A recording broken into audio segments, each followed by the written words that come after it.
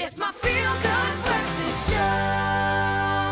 Welcome back, you beautiful souls. You are live with Expresso for one more hour. We got you in our clutches and we're going to have a little bit of fun right now. Getting to know one of our guests, a very special young man, a little bit better this morning. We're back with our favorite social media duo, Joshua Rubin and Caroline Ndlovu. Of course, Caroline stepped out for a second so we can shift gears and take a look at some of Josh's amazing work as a documentary photographer. Josh, busy man, dude. Busy man. I have been, yes.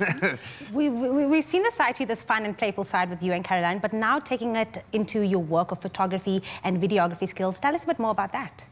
So I've been taking photos since I was 10 years old. My dad gave me a camera, and since then, that's all I've ever wanted to do. I never did one in school or anything else in my life, really, besides photography.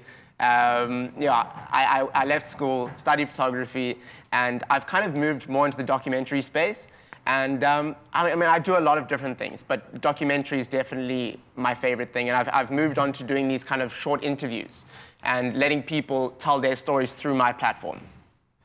And some powerful stories at that. We speak of Joshua Rubin, a 9-year-old with a soup kitchen, Brian and Renelle, mother and son, who were shot in a gang crossfire. Yeah. These are some pretty intense kind of moments of human narrative to delve into. How does that affect you as a documentarian? Does it inspire you? Does it remove your faith in humanity? How do you process when you're dealing with this kind of content?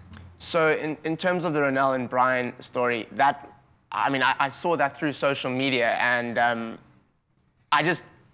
it was such a powerful story. And I've been working a lot in the Cape Flats recently, and this is something that you see in the Cape Flats quite a lot. And that didn't happen in the Cape Flats, but it's the same kind of story. And it's hard to tell these stories, and I've never had any sort of training in this kind of work. I generally just wander into these areas and see how it goes. And it's what I love to do. It's definitely hard work to do, but just giving someone a platform like the one I've built over the last few years to tell their story and hopefully better their lives through my platform, that makes it worth it.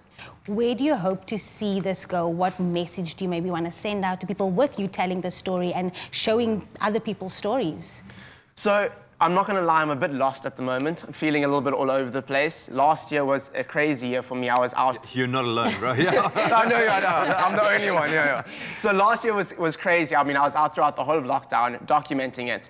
And it was hard. I'm not going to lie. And I went through a lot along with everyone else. And I've started this year feeling a bit lost, not knowing exactly where to go.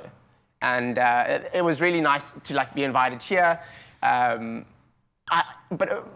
I'm not too sure where to go, to be honest. I would love to keep doing my documentary work, but I think I need to make a change in some sort of way. I need to kind of take some time and do stuff that I love doing in other ways as well. Because doing this work just alone and not doing anything else can get very intense and get someone down. It's okay. It's sometimes okay to feel lost in your journey because you're not at the destination. You are exactly that part of the journey. So sometimes you have to be lost to find out, who you are and what the next step is. No, completely, man. Just keep doing what you're doing. I have no doubt that maybe this has kick-started a new process that will hopefully reveal the next step. But we'll give you a few more weeks of lockdown to just think about it. Thank you. So don't worry. We were all on that same note. I think so much of what was superfluous in the world has just been torn away now, and all of us have been forced to kind of hold up a mirror and see where we are.